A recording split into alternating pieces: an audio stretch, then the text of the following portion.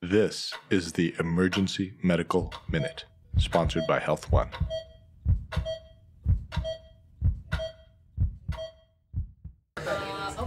Okay, so most of you are already well versed with giving Haldol, right, for pain and for nausea, which is a great medication. I'm going to talk about a new kid on the block that's a replacement for Haldol, especially as you have more and more patients who develop Haldol allergies, right? What can you give them instead? I have a Haldol allergy, but I'm a cyclic vomiter. Zyprexa. Zyprexa is great, right? Zyprexa is actually an awesome drug for several reasons. One, it gives you a lot of the same kind of benefits of sedation for pain. For patients who have a lot of anxiety-driven pain or neuropathic pain, Zyprexa is a really powerful agent for that. Zyprexa has also got this awesome property of being a great rescue for migraines. There's 2 studies now that say for refractory migraines that have failed sumatriptan, X, Y, and Z, you can actually give them Zyprexa. Zyprexa is also great because what does it come in? An oral dissolving tablet that you can send patients home with. So oftentimes I'll send a lot of my cyclic vomiters home with oral Zyprexa for 10 pills.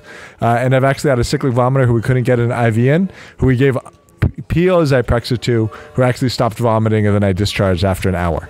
So it's pretty cool medicine that you should all be familiar with.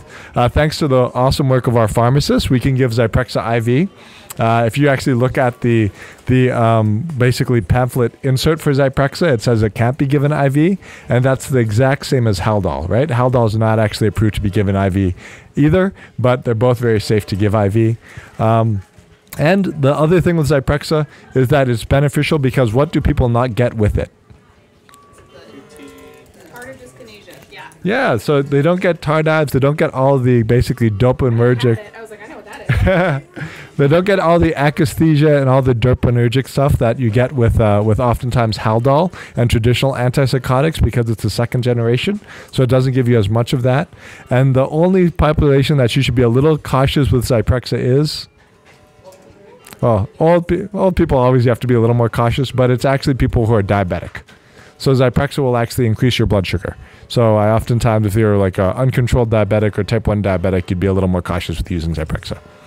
Yay, Zyprexa. Yay, Alto. We are on a quest to provide the world with free medical education. Please help us out by rating us on iTunes, following us on social media, and subscribing to our newsletter at emergencymedicalminute.com.